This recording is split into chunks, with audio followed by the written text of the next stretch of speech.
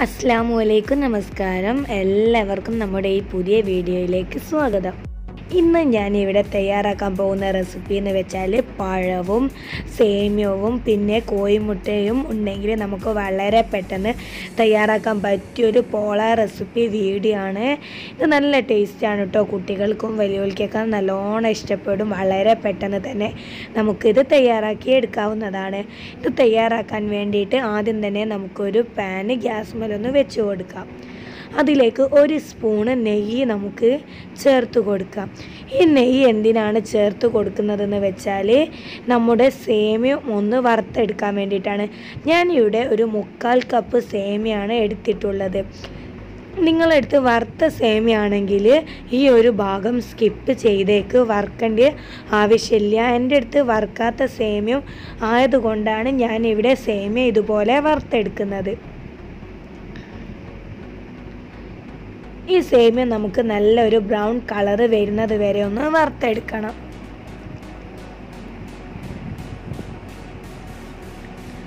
അപ്പം നമ്മുടെ സേമിയം ഏകദേശം നല്ലൊരു ബ്രൗൺ കളറായി വന്നിട്ടുണ്ട്. അടിയിൽ പിടിക്കാതെ സൂക്ഷിക്കണേ. അപ്പം നമ്മുടെ സേമിയ ഇതാ നല്ലോണം റെഡിയായി വന്നിട്ടുണ്ട്. കണ്ടില്ലേ, ഈ ഒരു രീതിയിൽ വേണം നമ്മുടെ സേമിയ വറുത്തെടുക്കാൻ. അപ്പം നമുക്ക് അതേ പാനിൽ തന്നെ അല്പം നെയ്യ് ചേർത്ത് കൊടുക്കാം.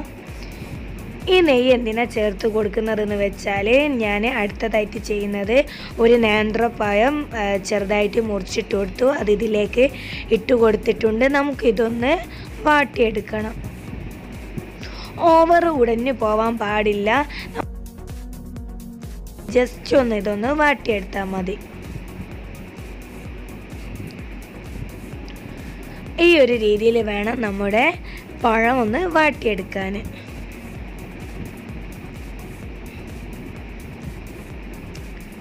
കണ്ടില്ലേ, ഈ ഒരു രീതി.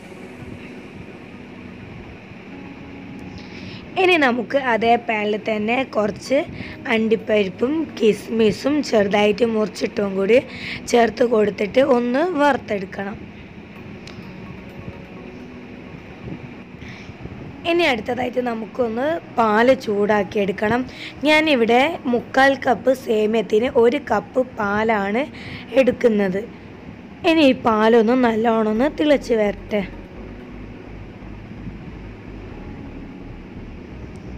അപ്പം നമ്മുടെ പാല് നല്ലോണം തിളച്ച് വരുന്നുണ്ട്. ഇനി ഇതിലേക്ക് ഒരു 1/4 സ്പൂണ് നെയ്യ് കൂടി ഒന്ന് ചേർത്ത് കൊടുക്കണം.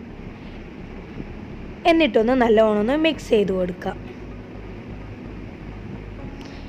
ഇനി ഇതിലേക്ക് നമ്മൾ നേരത്തെ വറുത്തെടുത്ത ആ സേമിയം കൂടി ഒന്ന് ഇട്ട് കൊടുത്തിട്ട് നല്ലോണം ഒന്ന് വേവിച്ചെടുക്കണം. നെയ്യ് എന്തിനാണ് ചേർത്ത് കൊടുക്കുന്നതെന്ന് വെച്ചാൽ നമ്മുടെ സേമിയം പരസ്പരം ഒട്ടിപ്പിടിക്കാതിരിക്കാൻ വേണ്ടിയിട്ടാണ് നെയ്യ് ചേർത്ത് കൊടുക്കുന്നത്. ഇത് നമുക്ക് നല്ലോണം ഒന്ന് മിക്സ് ചെയ്ത് കൊടുക്കാം.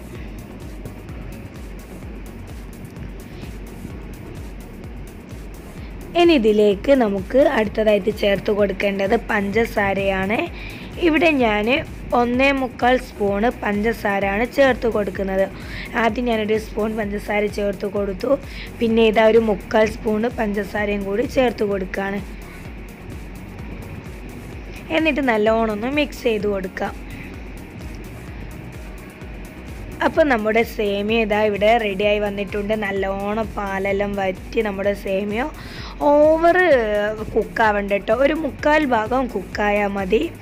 അപ്പം കണ്ടില്ലേ, ഈ ഒരു രീതിയിൽ വേണം നമ്മൾ ചെയ്തെടുക്കാൻ. ഇനി അടുത്തതായിട്ട് നമ്മൾ ചെയ്യേണ്ടത് ഒരു ബൗൾ എടുക്കുക. അതിലേക്ക് ഒരു 5 കോഴിമുട്ട പൊട്ടിച്ച് ഒഴിക്കുക. ഇതിലേക്ക് ഒരു 1/4 കപ്പ് പാലും കൂടി ചേർത്ത് കൊടുക്കുക. എന്നിട്ട് ഇതിലേക്ക് ഒരു 1/2 കപ്പ് പഞ്ചസാര ചേർത്ത് കൊടുക്കാം.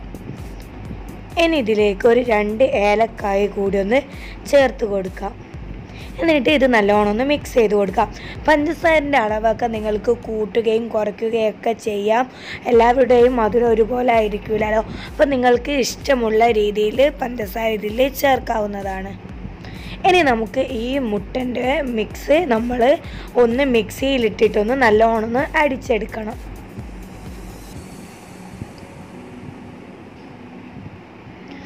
അപ്പം ഞാൻ നമ്മുടെ നേരത്തെ ആ മിക്സ് നല്ലോണം അടിച്ചെടുത്തിട്ടുണ്ട്.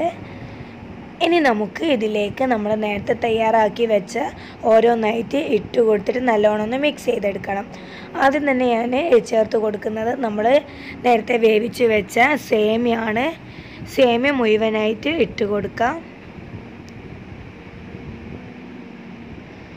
എന്നിട്ട് നമ്മൾ നല്ലോണം ഒന്ന് മിക്സ് ചെയ്ത് കൊടുക്കണേ.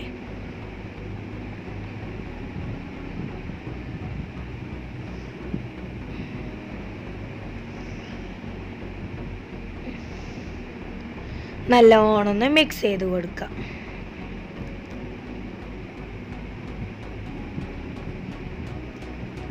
ഇനി ഇതിലേക്ക് അടുത്തതായിട്ട് ചേർത്ത് കൊടുക്കുന്നത് നമ്മൾ നേരത്തെ വാട്ടിയെടുത്ത നേന്ത്രപ്പഴമാണ്. അതും കൂടി ഒന്ന് ചേർത്ത് കൊടുക്കാം. എന്നിട്ട് നല്ലോണം ഒന്ന് മിക്സ് ചെയ്ത് കൊടുക്കാം. അപ്പം നമ്മുടെ ബാറ്റർ ഇതാ ഇവിടെ റെഡി ആയി കഴിഞ്ഞു. ഇനി നമുക്ക് ഈ കേക്ക് ഉണ്ടാക്കാനുള്ള പാൻ ഒന്ന് ചൂടാക്കിയെടുക്കാം. ഒന്ന് ചൂടായി വരുമ്പോൾ ഇതിലേക്ക് അല്പം നെയ്യ് ചേർത്ത് കൊടുക്കാം. ഇനി നമുക്ക് ഈ നെയ്യ് പാത്രത്തിൻ്റെ എല്ലാ വശത്തിലേക്കും ഒന്ന് ചുറ്റിച്ച് കൊടുക്കണം. ഇതിൻ്റെ അടിയിൽ നമ്മൾ എന്തെങ്കിലും ഒരു പഴയ തവയോ എന്തെങ്കിലും ഒന്ന് വെക്കണേ, അടിയിൽ പിടിക്കാതിരിക്കാൻ വേണ്ടിയിട്ട്. ഇനി നമുക്ക് ഇതിലേക്ക് നമ്മൾ തയ്യാറാക്കി വെച്ച ആ ബാറ്റർ കൂടി ഒന്ന് ഒഴിച്ചു കൊടുക്കാം.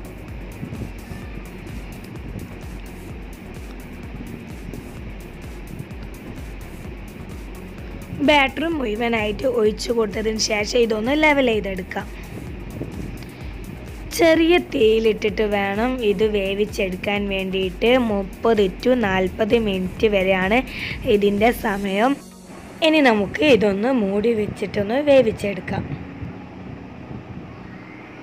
ഒരു 10 മിനിറ്റ് കഴിഞ്ഞതിന് ശേഷം ഞാൻ മൂടി തുറന്നു നോക്കി.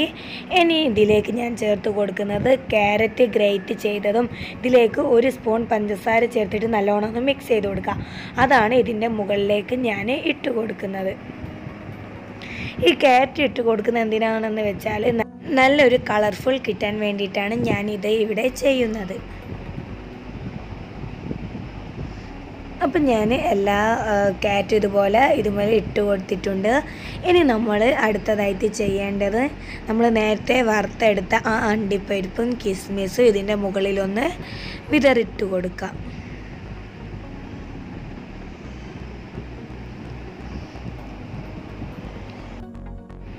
ഇനി നമുക്കിതൊന്ന് മൂടി വെച്ച് വേവിച്ചെടുക്കാം. അപ്പോൾ 30 മിനിറ്റ് കഴിഞ്ഞതിന് ശേഷം ഞാനിതൊന്ന് തുറന്ന് നോക്കി. അപ്പോൾ നല്ല കറക്റ്റ് കുക്കായിട്ട് കിട്ടിയിട്ടുണ്ട്. അപ്പോൾ ഇതെല്ലാവരും ഒന്ന് ട്രൈ ചെയ്ത് നോക്കണം കേട്ടോ. അപ്പോൾ നല്ല ടേസ്റ്റാണ് ഈ ഒരു റെസിപ്പിക്ക്. അപ്പോൾ എല്ലാവർക്കും ഇഷ്ടമാവും. ഇനി നമുക്കിതൊന്ന് മുൻവശം കൂടി ഒന്ന് ചോപ്പിച്ചെടുക്കാം. അപ്പോൾ നമ്മുടെ അടിപൊളി പോട ഇതാ ഇവിടെ റെഡി ആയി കഴിഞ്ഞു. നിങ്ങളിത് ട്രൈ ചെയ്തിട്ടുണ്ടെങ്കിൽ നിങ്ങളുടെ അഭിപ്രായം താഴെ കമൻറ്റ് ബോക്സിൽ എഴുതി അറിയിക്കാനും മറക്കരുത്. എൻ്റെ ഈ ചാനൽ നിങ്ങൾക്ക് ഇഷ്ടമായിട്ടുണ്ടെങ്കിൽ തീർച്ചയായിട്ടും ലൈക്ക് ചെയ്യുക, ഷെയർ ചെയ്യുക, സബ്സ്ക്രൈബ് ചെയ്യുക.